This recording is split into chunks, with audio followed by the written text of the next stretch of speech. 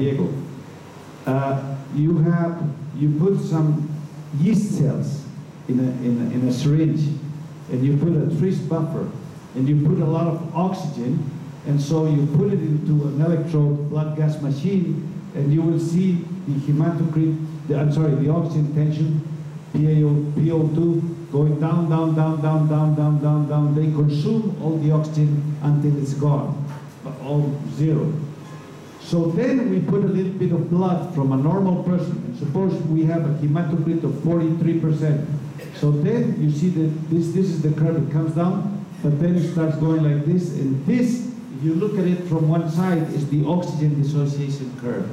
And this area is all the arterial oxygen content that is captured by the hemoglobin. But if you have a patient like this, who has a hematocrit of 71%, when we do this test, you will see that instead of going down, it keeps going like this, like this, like this, like this. All the oxygen is consumed. So all this area is the amount of oxygen that hemoglobin can capture. Because that's the compensation mechanism, because the organism adapts by increasing the hemoglobin. And when we were told there is no chronic mountain sickness or polyerythrocytemia in Tibet, we were invited in a conference, and as we arrived at the airport, we landed, they put us this scarf that they do as a welcome scarf in Lhasa, in Tibet.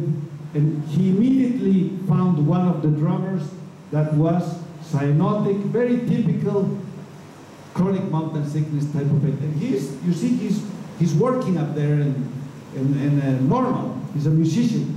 So he said, take a photo, please. They said, there's no chronic mountain sickness here. We arrive in the airport, and look at the first guy I see is, so there's the, then we went shopping in Lhasa, Tibet, for some clothes for the girls, my daughters, and they also found, he also found another young man, and you see he's a Tibetan. You look at his physiognomy, he's cyanotic, with typical, I said, another picture please. So he threw away this idea that Tibetans don't have polyerythrocytemia, because they have it, because they have lung diseases. Maybe he was smoking, or that he had lung disease, or he had thromboembolism, or other problems. And of course, he has adapted, and he lives there and works there as anybody would. So he defined polyerythrocytemia as found in residents at high altitude with some abnormal pulmonary function, increased shunt. In other words, some of the blood does not get oxygenated when it passes through the lung, and it goes to the circulation. So that's a shunt. So it lowers the oxygen tension. Then impaired diffusion, for instance, from somebody that has worked in a mine or is working as a laborer that's breathing a lot of dust, so there's a diffusion impairment. Uneven ventilation and perfusion.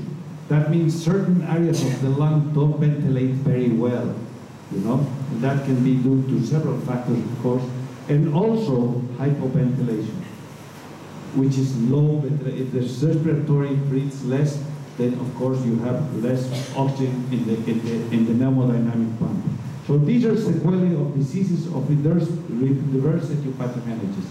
These lead to a sustained and variable low oxygen saturation and cyanosis, giving rise to pulmonary hypertension and polyerythrocytemia as compensatory mechanisms of adaptation of the disease under chronic hypoxic conditions. The symptoms and signs are aggravated on ascent. Of course, if you take these men higher, then you will have more hypoxia, their hematocrit will go up higher, and are reversible by descent to sea level or by increasing the inspired oxygen tension. In other words, if you give them permanent oxygen, but they have to live with these machines with oxygen, and it's best to let them do it the physiological way, increase their red cells, and perform very well. So I wanted to, this is the last part, but one of my papers is called Hypoventilation in Chronic Mountain Sickness an energy-saving mechanism. Because why do these patients hypoventilate? It can be a primary respiratory disorder, of course, you know? But let's see. During exercise, there is an increase in ventilation in cardiac pulse in order to supply the increased demand of oxygen to the tissues. If any of you runs, you start breathing more, your heart starts beating because you need more oxygen. The typical response of acute exposure to hypoxia is hyperventilation. When you go up to La Paz, you hyperventilate.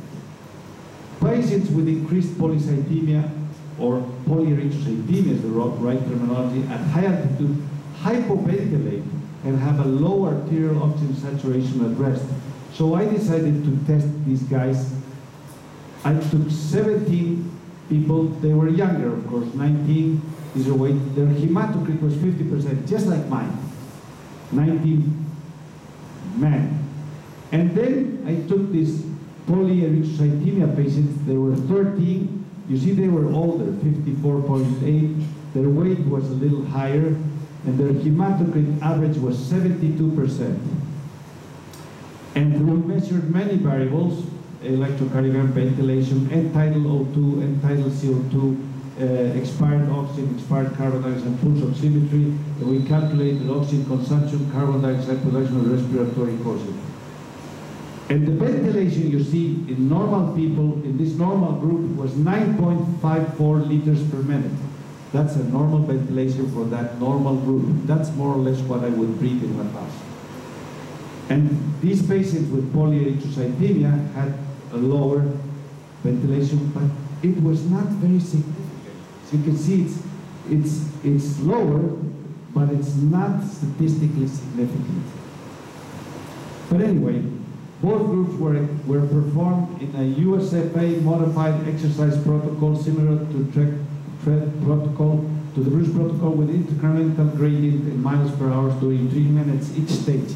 They were running and we put electrodes and breathing equipment and all that, and saturation. And what I want to show you here is the thin red line is the saturation pulse oximetry. We told you it was 91 to start with in La Paz. The thick lines are the patients with polyerythrocythemia. You see they have lower saturation. 85 was in this case. 87. And so when we put them through different stages, the blue lines are the normal ventilation. This is the pulse, heart rate, and this is the ventilation of normals. The thicker ones are the polyerythrocythemic ones. So you see, when we put them to do exercises, we show that the saturation drops quite a bit here. The ventilation is higher than in the normal people. And then, the heart rate, and the ventilation is pretty similar at the beginning, but then they increase more. So what does this mean? The conclusion from this were that the patients with polyerythrocythemia at high altitude hypoventilate at rest and show significant degrees of saturation when they are doing exercise.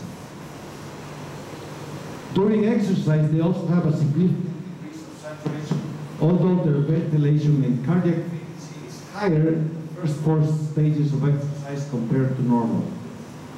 The low saturation during exercise shows that even though the pneumodynamic and hemodynamic pumps are working well above that of the normal control group, there is a deficiency in the pneumodynamic pump, which is due to pulmonary insufficiency, veno-arterial shunts, and uneven ventilation. In other words, when you put them to run, they breathe more, but they cannot sustain the saturation, and it drops down more. Hence, it is inferred that hypoventilation with low arterial oxygen content at rest is an energy-saving mechanism. You see, breathing is work. It's like running. If you walk every day, you use certain muscles. If you run every day, you use the same muscle, but in more intensity. But that has an energy cost, obviously. And so the organism tends, we don't go around running all the time. We walk, because that's an energy-saving mechanism to achieve distances, okay? So what happens here, we infer that hypoventilation with lower arterial content at rest is an energy-saving mechanism. And so this is possible thanks to an increase in the number of red blood cells that allows the involved cardiorespiratory muscles of both pumps to consume the least amount of energy required. So it turns out that we have concluded that part of this hypoventilation is probably due to the fact that the organism finds it easier to increase red cells because the oxygen transport is carried out efficiently with an increase of red blood cells, and thereby reducing the work of both pumps. And what about the concept of loss of adaptation? You know, the Peruvians pointed out that this is a loss of adaptation. These patients have lost their adaptation, and so since the Tibetans have low saturation and these guys have very high, now we look for the genes of this disease that they have lost adaptation. My father said, loss of adaptation? It's ridiculous. You can't live with loss. If you lose adaptation, you die. You don't live many years with the loss of adaptation. Did you capture that idea? This is very important. You see, you are all adapted. We are all adapted because life is about adaptation. Survival is about adaptation.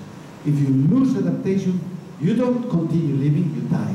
So he criticized this very strongly, and he got into trouble because many said, oh, wait a minute, there's loss of adaptation. So he put this favorite photo after a meeting at the Third World Congress on Mountain Medicine and High Altitude Physiology in Japan, and he said, this is in Matsumoto. This is my father doing a sumo fight with Carlos Monge, the son of the doctor that talked about loss of adaptation in Peru. This is her assistant, his assistant.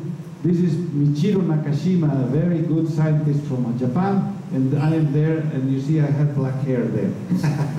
I was younger. And so my father put this photo to say, they propose loss of adaptation, and I propose adaptation of diseases. And you know, I think he's right.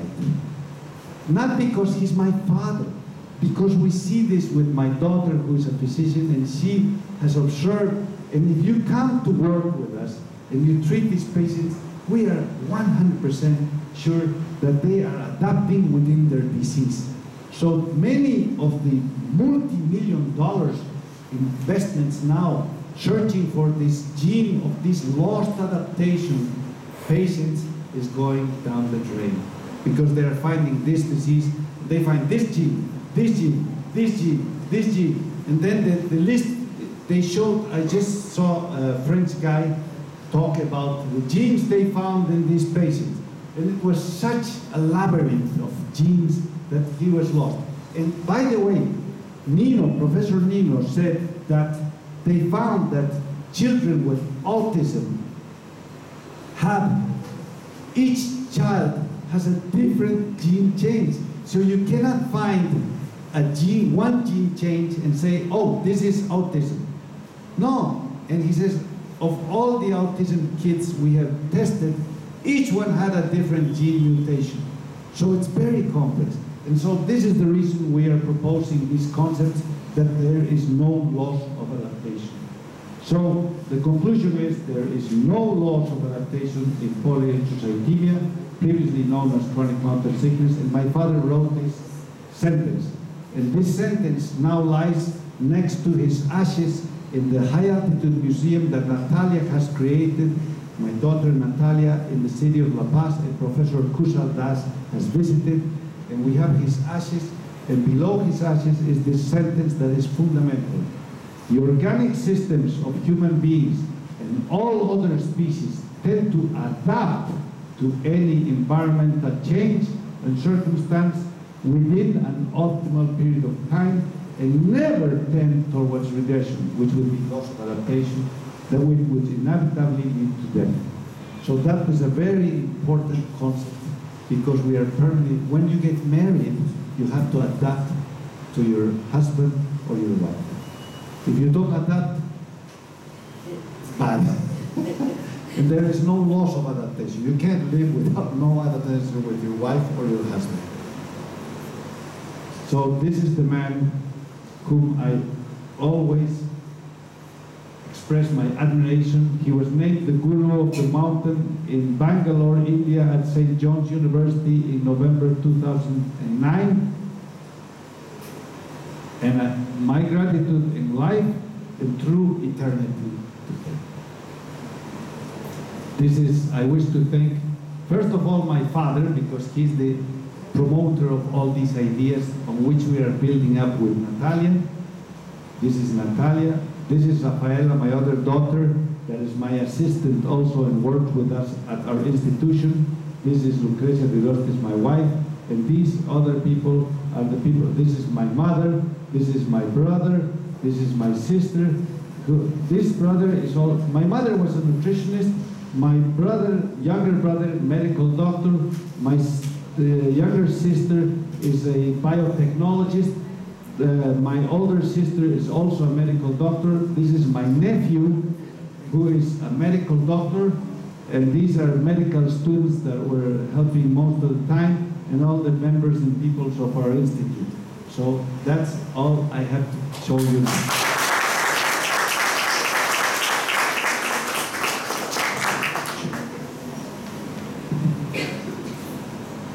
At the outset, I thank you, sir, for the lucid talk. The chronic mountain sickness, what we think, what happens is different at different parts, high altitude and low altitude. So just, what is your experience about the carpulmonal, acute pulmonary embolism or chronic carpulmonal in these mountain sickness patients? Very important, very important. Your question is very important because, as you know, the pulmonary thromboembolism sometimes remain unnoticed.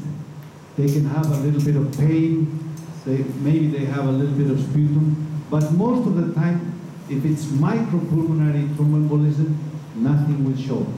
If it's a major clot, of course you will have a collapse, very serious. In fact, the professor, but this happens, of course, at sea level, just like at high altitude. The professor that worked with me at the University of Copenhagen, Professor Paul-Erik Paulet, he was a great physiologist. We dedicated the last symposium to him. He was one day playing golf in Copenhagen. He was a very sporty man. And suddenly he felt this thing and he fell down, boom. And he is in the hills all alone playing golf.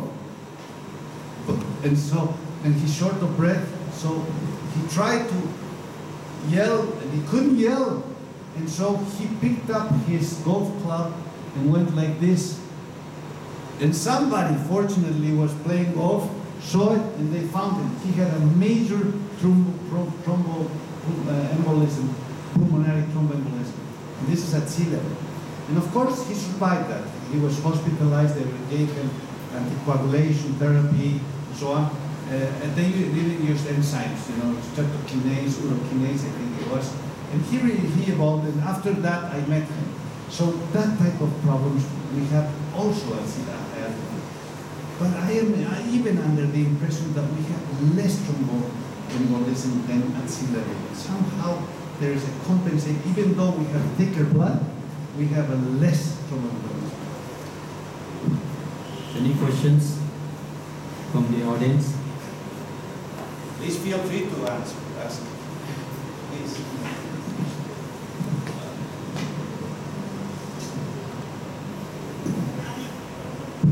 I think just introduce yourself. My name is Pooja, and I'm a medicine PG from the Department of Medicine. So, like you said, the problem of thromboembolism is probably less at your altitude, is probably because there is higher degree of vasodilation. So viscosity in itself is not a problem. So higher levels of nitric oxide will cause a lot of vasodilation in your system. So viscosity will never be an issue at that level, I think. I mean, that's what I feel. Congratulations to the school for having students that think like that. I'm lucky enough to have such postgraduates in my department. Quality postgraduates. Very good.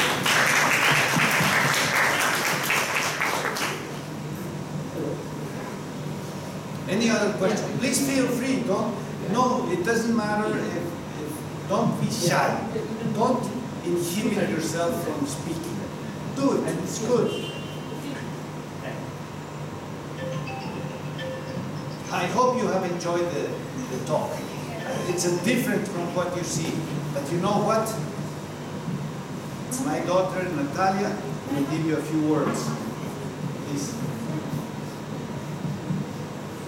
Hello everybody, thank you so much for coming. For us it is a real privilege to be here. We have seen wonderful things.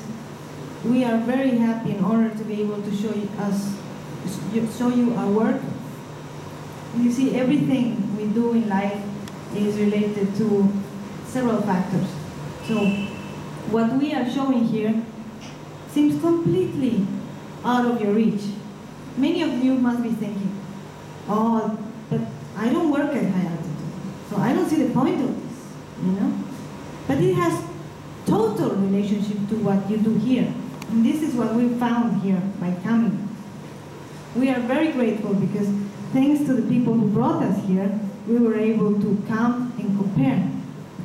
So these that we see here, we also see here. Here's that we showed you. We also see here, but in another level. So what we are doing by sharing, by working, every one of us in our areas, is to contribute a little bit to the understanding of the world. While what I'm talking right now might sound completely philosophical. You know, you might be thinking, why are we talking about this? I mean, I'm talking about this. Because this is what unites us as a society. We come from the other side of the world. I think it's exactly the other side of the world. But I can assure you, I will have to bring the geography and everything, because geography has to do with this. 9 hours. But the thing is that it's 9 hours. And I live at high altitude.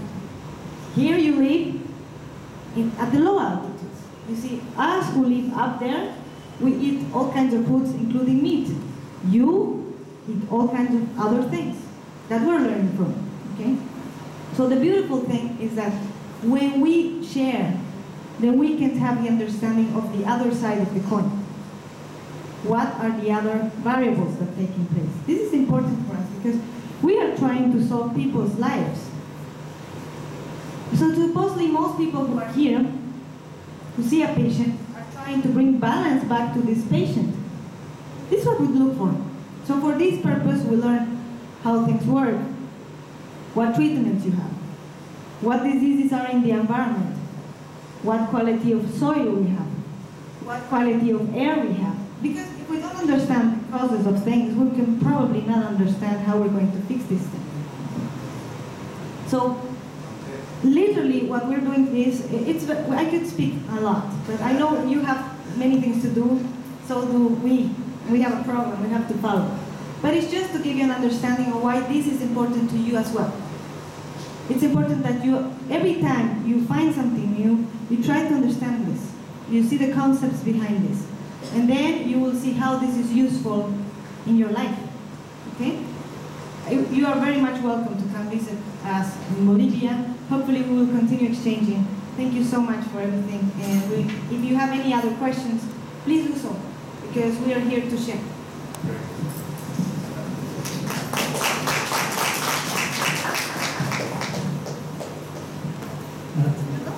First of all, I'd like to really give thanks to Professor Gustavo for excellent talk with a very simple way and keeping the timing schedule in the right way. Really. And there are very interesting part of the people who stay in the high altitude. Even when I was first time exposed to Bolivia and La Paz, and I understand that there are quite difference of the own kinds. The first thing I realized is that I lost the appetite. That was my first effect, rather than any other, which actually I was prepared for mentally, but I didn't have that problem. But appetite was greatly lost. This was one of the things I need, that adaptation pathway. Sickness among the sick, chronic mountain sickness, it may be acute, because it is an acute mountain sickness, because it will adjust after some time. But yeah, I saw it, after a few days I adjusted, and I got the appetite little down. So this is one thing I have observed. Second thing I just want to ask you, that certain studies in Indian Himalayan altitude, which is exactly like your Andes mountain of your place. Like one example is the Ladakh in the Leh. Yes. The altitude of Leh is 3,510 meters, exactly like you. Exactly like you. But very interesting, the adaptive pathways are not same. There is specifically when they started in recently, last 2 weeks back, I was in Delhi, so conducting a PhD examination in non-history medical sciences. And the thesis, what I found that it is a specific gene which they evaluated there, and they cross-matched with some of the Andes, the Peruvian gene. They found that adapting pathways, certain genes are missing in Ladakhi population. Ladakh, yeah, Leh. And that's the reason they say that adaptation in Leh is little critical as compared to the Andes mountain. It's critical? Yeah, it's a little difficult. Yeah, for that reason even they say that the Defense Institute of Physiology and Allied Science in Delhi, they're giving soldiers to train for this, for going this one, and they found exactly reverse effect. They found the soldiers who are being trained adequately in aerobic parts to adapt in high altitude in the Siachen and high, they are more easily succumb and easily actually being non-adapted, and they have to brought back to them. Comparison to the people, the soldiers who are actually not trained for that one, that exercise they have not done. So this was a unique part of that in the Ladakh areas. The defense research has found it in, and it included. And this is actually part of that one. I want to ask you, such things, because you have the zone in the Amazon zone, where is the low and then high altitude. Do you have found that the people adaptation, it differs who are being prepared mentally or physically, they get better at it or not? Very good question. You see, 1/3 of Bolivia is tropical lands because we have Amazon. Very similar, palm trees, coconuts, very similar. Monkeys, no elephants. We don't have elephants. So these people come to La Paz, okay? Now, of course, when they come acutely to La Paz, they also have headaches, so they don't like to come. You know, headache, acute mountain sickness, you know, anorexia, you know, no appetite, and sometimes vomiting before it could evolve to a more serious condition. About 1 in 4 people feel some kind of headache when they come, so they don't like to come. But if they come and they stay, they adapt. And we have many people that have come from these lowlands, and I am sure most of you would adapt perfectly well. Now it has a time frame. It's also the quality of the food. The food is important for every place. You know, my hair is normally not this color in La Paz. But here it's a little more yellow because of the spices of the food, you know? I've changed. I look at myself, oh, I'm looking different. I'm becoming blonde here. So I have to take some more spices home so I become blonde in La Paz. So we have to adapt. And now some people, we say that high altitude is a test of cardiopulmonary fitness. In fact, some people that you run tests here, you won't find anything. You take them to La Paz, we run tests there, and we find that some alterations in their heart, communication, some kind of alteration in the ventilations or respiratory center, so it becomes more evident. Now, you guys, every time